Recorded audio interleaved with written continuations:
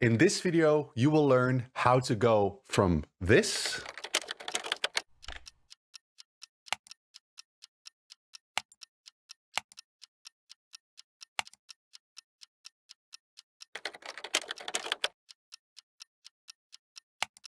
to this. What's the first thing that comes to your mind when I say internet search? Of course, it's Google. Google is not the only search engine though. YouTube is a search engine. Your cloud drive is a search engine. Even your to-do app can be a search engine. And if you regularly search for information online in any place other than Google, you should start using Google Chrome's site search feature. Open Chrome and go to Settings, Search Engine, Manage Search Engines and Site Search, Site Search. When you search for something in your Chrome address bar, by default, a Google search results page will appear. However, you can set up keyboard shortcuts followed by a string to search within a specific website or web app. Let's look at some examples. By default, if I type YouTube Lucas Prigge, it will first go to Google and I need to click on the result to get where I want to go.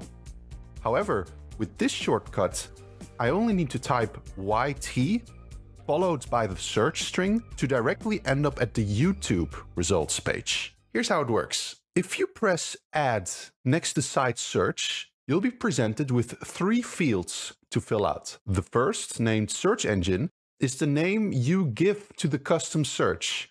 This name will show after you've entered the shortcut, but it doesn't have to be the same as the shortcut. The shortcut field contains the actual keyboard shortcut you want to use to gain quick access to the site search feature. Make sure that this doesn't conflict with any keyboard combinations you already use quite often. The last field is the most challenging and it's critical to get right. It's the URL that'll actually make the whole thing work. Let's take YouTube as an example. If we go there and search for something, we need to watch what we see in the Chrome address bar. Let's search for ticklish camel. As we can see, the URL structure looks as follows. We have youtube.com/results !search_query is ticklish plus camel. Now let's go back to the field named URL with %s in place of query. Fortunately, it's pretty self-evident which is which. We searched for ticklish camel, so we just need to turn that into %s and paste it in there. Finding the search query URL will not always be this easy, and sometimes it will even be impossible. I've tried it with various apps and sites, and it's really a hit and miss thing. A few examples that work perfectly, though, include Google Drive, Twitter, and Todoist. Now that you know how this works, give it a try.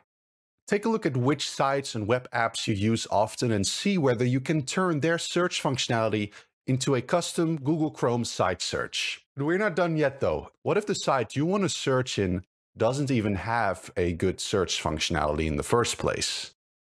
Here's a little workaround. This only works if the site is actually indexed by Google. In other words, if the content is public, you don't have to log in to access it. If you go to Google, you can type site : your site's domain, followed by the query to see results exclusively from that site.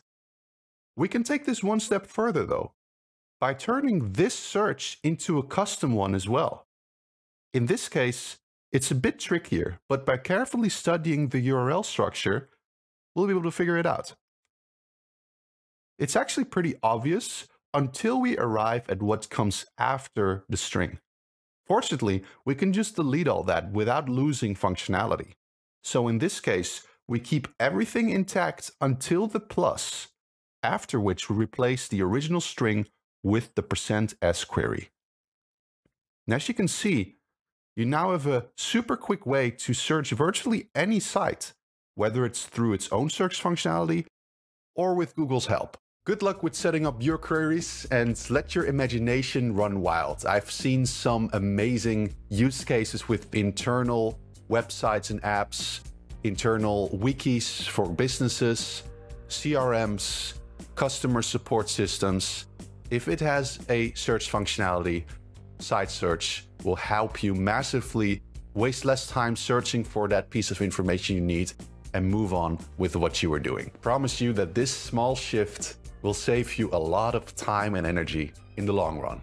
Thanks for watching, and share your custom search queries in the comments.